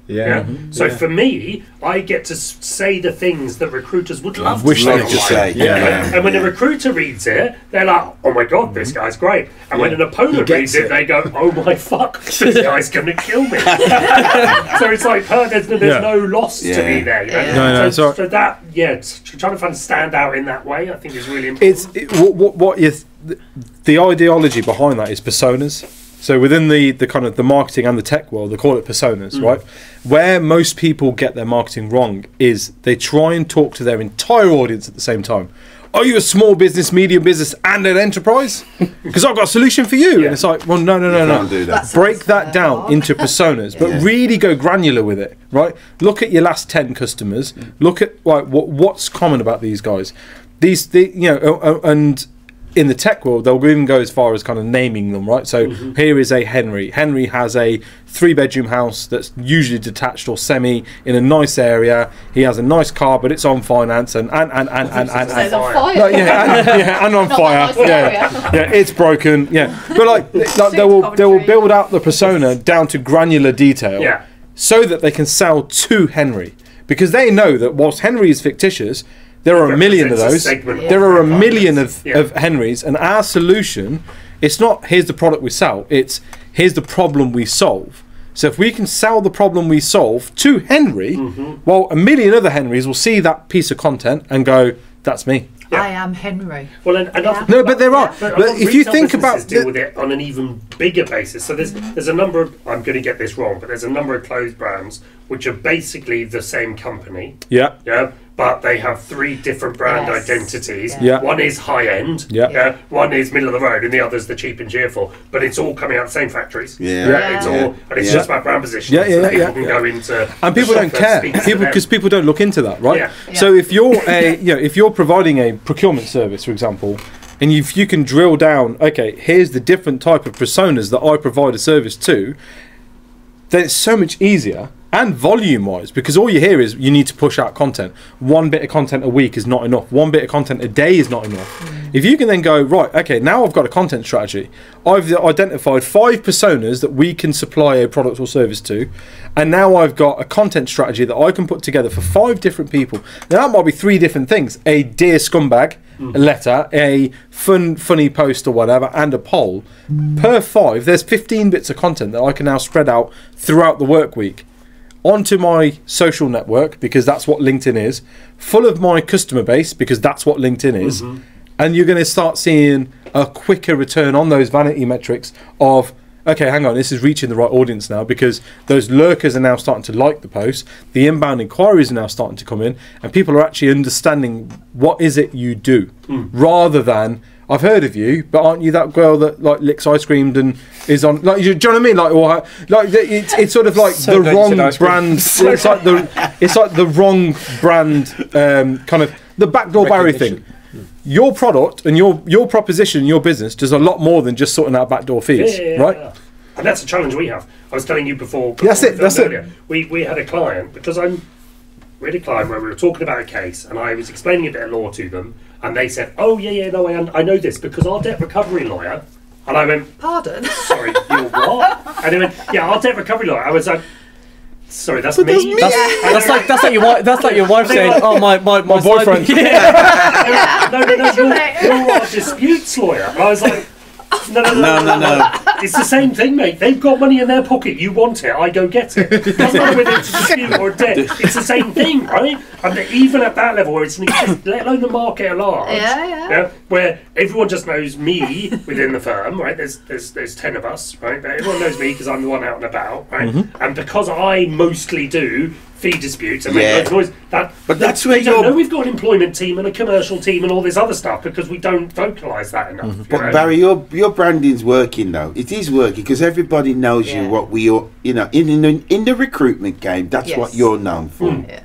So, but my point is, so your branding is working. No, but there's 5 fingers on this hand.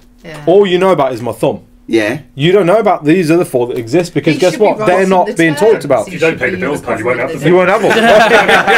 Fucking snap it off, pal. No, but that's the point, isn't it? It's But do I need to know what the other four are? No. If I've got a problem. No, but they do different things. No, but that's they do employment law and they do commercial law and they do all this wonderful stuff. And people won't. I get people come to me and go, "Oh, Barry, do you know any employment lawyers? Because we've got." And I'm like, "Well, yeah, we've got a team of them here." No, but is that yeah. Is that not for you to? Don't phone me because they don't know. Yeah. But is that not for you to educate your existing client base though? 100%. Yeah, because that's the gap, isn't it? It's the education piece. If you've got an existing client that you're working with on disputes, really at some point you should have probably put in there that, oh, by the way, we do these A, B, C, D, and E. Yeah, exactly. And I think if we're talking about kind of market outreach, to get people to phone in the first place and get that golden goose that is inbound leads, right? To get that in the first place, you've got to kind of bring that in through whatever the attraction piece is, be it disputes, invoice financing, or kind of whatever, right? Yeah.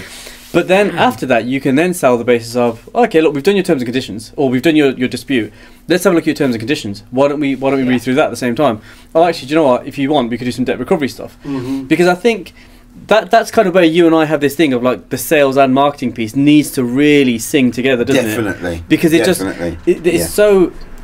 I just think the sales and marketing models the way they are at the moment are just so antiquated, because marketing is there to bring people to your business, get your brand recognized.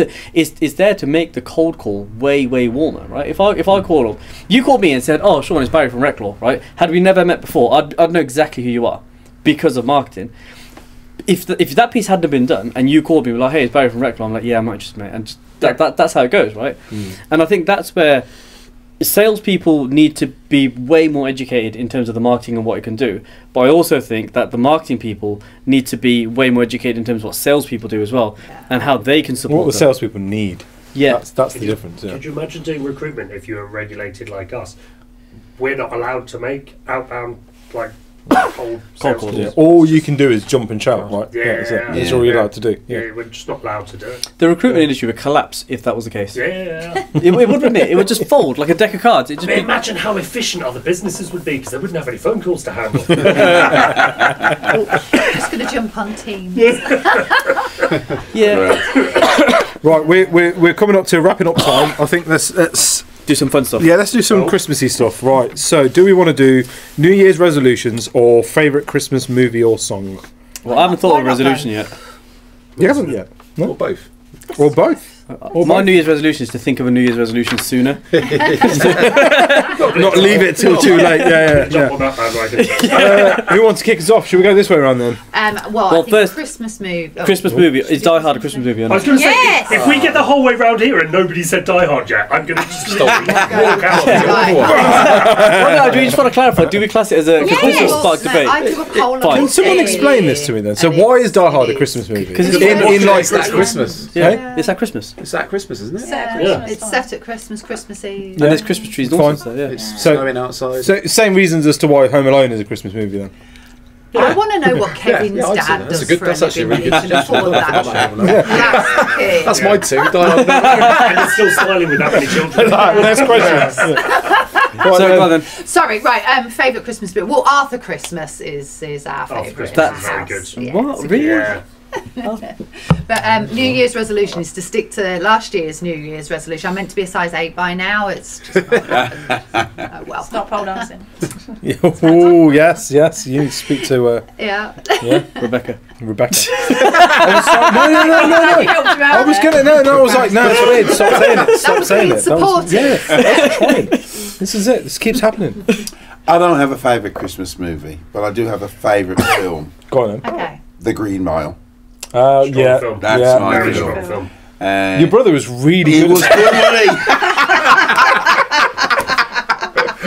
I loved him in that. Stereotyping all. Only you could go with. I only need time to get away with that. Yeah, and New Year's resolution: take more holidays. Simple as that. Yeah. That's a You good book them and just do it. Take more holidays. I'm not long from Dubai. Never ever been. Yeah. Get yourself out Love there. it. Dubai. I've never been before. Brilliant. Really appealed to me. But I'm going to do more holidays next year. That's it. First. Bit of a cop out on the Christmas film though. No, because I'm not really into the films at Christmas because I'm always out. But favourite film, Green Mile. Love it. Watching that. Watch it at Christmas. Yeah. There you go. Becomes a Christmas. I exclusively watch it during Christmas. My favourite Christmas film would be Home Alone. Okay. Which one? The original. Every time. Yeah. We listen to the playlist in the mornings and stuff and getting them ready and that as well. That's good. Resolution is to carry on stopping to smell the flowers. Yeah, that sounds like a good one. Otherwise, what That would make sense. That carry on stopping. Continue to stop. Yeah. No, because it's very easy to kind of like get caught up in the whole. Oh no, It no. is. I better carry on. No, just 3 more months. Oh, I'll just do this. No. The thing with kids is that the days are long, but the years are short, and it's Oh, so. Going back to Dr. Phil territory. That's great. Right. Very profound. Oh man, that was. Do you know my morning? Do you know that opening scene in Home Alone where like it's chaos and they've missed their flight and all that? That's my house every morning. Every morning. Every morning. Paris. When we wake up late, I'll put that on Spotify because it actually speeds the girls up. They're like, "We're gonna get ready." It's literally like get the kids up, dress for school, all that sort of stuff. Like my daughter, she'll just like casually just be eating. Like she eats cereal with no milk now for some reason. So she'll just sit there, just eating cereal, just like one at a time, just throwing them in. Like, come on, Penny, please. That'll take a while. Yeah, Just in a bowl. What he's not told you is they're Weetabix. Leah's gonna have some milk. No. Brilliant. It's power hour. You get milk when you booked an interview. But yeah, no, that's literally my house every morning, and it's absolute chaos until the kids are finally at school, and I'm like, now I go to work. Now I need a nap. Now I can go relax at work. Right, my favourite Christmas movie is Jingle All the Way. I've not seen that. What? What? That's a good one. That's a really good one. Is it actually? Yeah. Well, I'll add that to the list. Yeah. Big Arnie dressed as a superhero. Arnie's always good. Yeah. Put the cookie down. It's not Quintessential my cup of tea. 90s, like, yeah. Oh, that was a great Christmas movie. Or The Grinch, obviously. Which one though? Which one is there more than one Grinch film? Yeah, there's a few. There's The Grinch Stole Christmas, which was Jim Carrey, which was good. And then the Benedict Cumberbatch one's really funny as well. That was really good. That was a cartoon one. That's my favourite. I never really got the whole Grinch thing. You did it. I love him. He's It's one on of the my Green favourites. Mile. New Year's resolution. I think I'm with you, Chester. I think maybe take a bit more time off. Yeah, go and do more stuff. Even if it's not just jumping on a plane, but actually just going out, just spending more time at home. Senior Citizens Rail card over here, mate. No. Did you nick it off? My own. Third off rail travel. Oh, Brilliant. wow. That's Generous. I like all the movies mentioned, by the way, including Green Mile. But probably to really get in the Christmas spirit, the original, like the oldest, A Christmas Carol. Quality. Not the Muppets version. The original. Quality. You know, the old the first Ebenezer. Yeah. I like that. Jim Carrey did that as well. Did he actually? He did do one of them, didn't he? He did a cartoon version of it. Yeah, that was really good. Yeah. I haven't really, until now, I haven't really started thinking about a New Year's resolution, but it'll boringly probably be related to, diet, eating healthier, exercise, something like that, like every year. A diet's not just for New Year, it's for life. I'd be forgotten about by the end of January. Go on then, that's it. He's terrible, isn't it? Becky. For those of you listening, she stuck the middle finger up at it. My favourite Christmas film is description. Scrooged. Okay. Scrooge, Bill Murray yes, one. Bill Murray. Really What was Yeah, that? I do like Bill What Murray. was it Have you called? seen it? Scrooge. Scrooge. Got Yeah. Bill Murray, yeah, it's very good. It's a classic. Me and my brother were obsessed with that to watch every year. And New Year's resolutions I don't do because the most successful and dedicated and committed people start things in November and December, not January. Honestly, it's people, you start something in January, you're almost destined to fail. That's statistically proven. So don't even bother. If you're going to do like a diet or fitness thing, start now. How very judgy of you. Don't judge. It's not don't judgy, don't it's judge based us on January gym statistics. goers. To be fair, you can't get in the gym in Is there such a January, word can as you? judgy? It's elbow room Judgy. only. Well, if Kia was a word, You got my back, yeah? You got my back, yeah? Kias, yeah. Yes, and judgy, yeah. There you go. I'm pretty sure none of you chose Die Hard just because I threatened to leave. Yeah. You made a thing about it. You made a thing about it. This is the one you go. It's Elf. That's my top two. Those Very Die cool. Hard. Yeah, but I think I'll let you have Die Hard. But I think it's Die Hard. But Die Hard speaks to that genre, like you were saying, the quintessential '90s film. You know, which all of those basically make it Christmas. You know, the ability to sit down, probably not with dailies, but with something anyway, and just sit down and watch film after film with the kids. Vodka Red Bull with 3 shots of Red Bull. No, vodka Coke with 3 shots of Coke. Right? And then I'm going to take you back to work for New Year's resolution, and it's leading from the back a bit more. Okay. So backdoor Barry, obviously. Oh yeah, the leading from the back a bit more. So it's something I've started to do a bit more this year, but coaching and supporting the people in the team so that they develop and become the solution makers within the firm, rather than me leading from the front where I just jump in and try and fix all the problems. I think it's a work-based one, but I think it will help develop the team even more than they already are. Ultimately, it'll free up some of your time anyway, won't it? Personally, yeah. Because if you're not having to do as much, then naturally you get more time, don't you? Yeah. That's a good one. Good. Yeah. Christmas songs? Have we got time for Christmas songs? Nathan, have we got time for Christmas songs or not? No, shaking his head like, nah, bro. Just half an hour, then you're done already. Well, I guess we're done then, aren't we? Yeah. And on that bombshell. Merry Christmas, everyone. No, Nathan keeps us very scheduled and very kind of efficient. Yeah. Thank you guys. Really enjoyed that. Thank you guys. Great. For coming on. Everyone. Have a good one. Thank you over there. And Merry Christmas to all our listeners and viewers. It goes out on the 20th, doesn't it? Yeah. Christmas in 5 days. Make sure you start wrapping. Or buying. It's really bad. Or buying, yeah. Payday coming up soon. No, thank you guys for tuning in for another episode of RecTalk's Roundtable. We'll see you next time. As will you. I'm sure you'll be here. Probably, yeah. Smoothing it. Yeah. Eventually, we're just going to have Rebecca. She's going to kind of do the roundtable, and we'll be sat behind the camera.